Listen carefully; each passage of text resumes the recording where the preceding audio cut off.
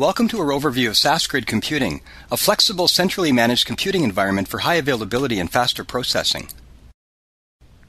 Over the next few minutes, we'll introduce you to the basic concepts of SAS Grid Manager and demonstrate how SAS applications function on a grid.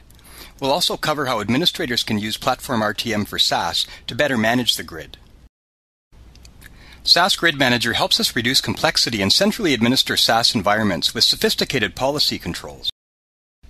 We can accelerate applications, enable more complex analytics, and deliver more accurate results. SAS environments become highly available, ensuring reliable workflows. And we can deploy new applications easily on existing infrastructure and incrementally grow the environment as users and data grow. Said another way, we can save money, save time, and realize better results. SAS Grid Manager enables distributed enterprise scheduling, workload balancing, and effective parallelization of workloads for better throughput and performance. SAS Grid Manager provides seamless support for SAS products shown here. Some products benefit from distributed enterprise scheduling, ensuring the critical business workflows run quickly and reliably according to business priorities. Solutions like SAS Enterprise Guide take full advantage of SAS grids, automatically balancing workloads and selecting the best available compute host at runtime to complete an analysis. Other products like SAS Enterprise Miner explicitly take advantage of parallel computing, identifying parallelizable tasks for dramatic gains in performance. In fact, many SAS solutions that use these underlying components can benefit from SAS Grid Manager. Before we jump into the demonstration, let's look at the SAS Grid Computing architecture. We'll reference this diagram through the demonstration. In the SAS Grid environment, any machine can be a client requesting scalable services from the grid. As we'll see, the SAS Management Console is used to manage the grid and grid-aware applications from within SAS. The components shown in blue are part of Platform Suite for SAS, software technology from Platform Computing that enables a seamless grid environment. In a grid environment, critical system services like the SAS Metadata Service are made highly available to ensure continuous operation. Platform RTM for SAS is a powerful web-based console that helps administrators monitor and configure the grid environment. SAS grids are flexible and easy to set up and work seamlessly with different types of host computers. Let's look at some of these components in action. We have a demonstration cluster in our lab comprised of 16 computers. First, we'll look at the SAS Management Console to see how we monitor our grid from within the SAS environment. We're already logged into the SAS Management Console. Grid Manager is a plugin to the SAS Management Console. It allows SAS administrators visibility to hosts, queues, and activities on the grid. We can see available host computers by clicking on host information. We see the 16 machines in our cluster, including the type of host, the status, machine architecture, and the number of SAS jobs running. We have no activity on the cluster at present. We can also monitor queues where SAS jobs await scheduling to the shared grid. We'll see shortly that we can use these queues to express flexible business policies. To give our demo some realism, we'll show a sample home equity analysis. We'll use a workflow in SAS Enterprise Miner to value a set of residential mortgages with multiple analytic techniques to compare the results. I may be constrained by regulatory requirements or other business pressures that make it essential that this and similar workflows run daily in short time windows. Let's look at things from the perspective of a SAS Enterprise Miner user.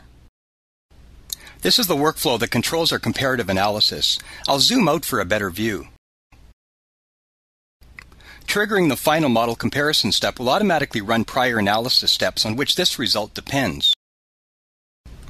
We'll go ahead and run this path in the workflow. And we'll confirm it's OK. Let's take a moment and watch as the workflow runs. As individual steps execute on various grid hosts, they'll be highlighted in green, and the name of the host executing the step will be displayed in Enterprise Miner.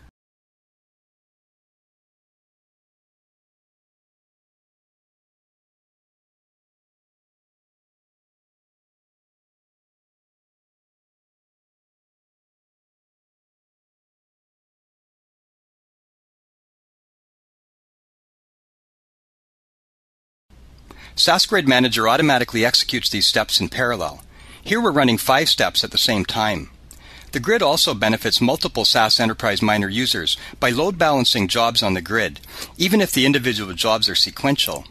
The number of hosts allocated to us depends on various LSF policies, the priorities of our application, and the number of other users on the grid. While these jobs continue to run, let's return to SAS Grid Manager.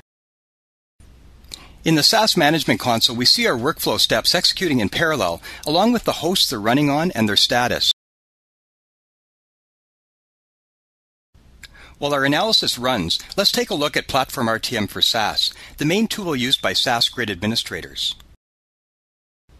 From within Platform RTM for SAS, administrators can see the health of a cluster at a glance and monitor hosts that are busy, idle, or experiencing problems.